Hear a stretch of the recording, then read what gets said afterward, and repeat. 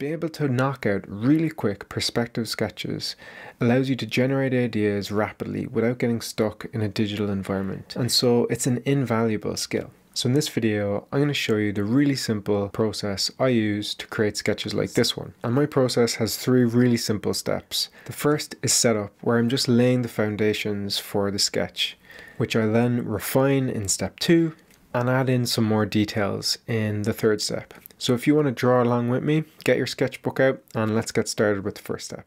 So I'm using this photo as a reference for the sketch, and it's a house project designed by one of my favorite architects, Katsuo Shinohara. So I'm just going to start by drawing a rectangle which represents the back wall of this room. I then draw a horizontal line about halfway up the rectangle.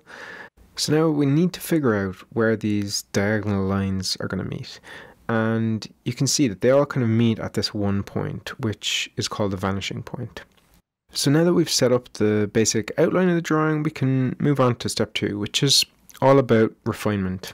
So next I'm showing the divisions in this nice screen at the back of the room. I add in the door and this upper window, again using the vanishing point to get that angle of the lines right. Here I'm showing the rug and I add the structural column, and I start to add in these kitchen elements over on this side.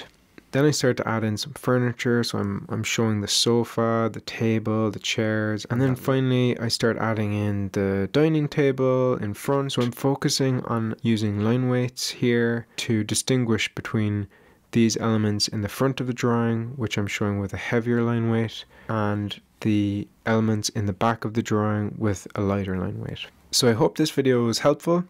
Let me know if you try this sketching process out and how you get on with it. Thanks for watching, and see you in the next video.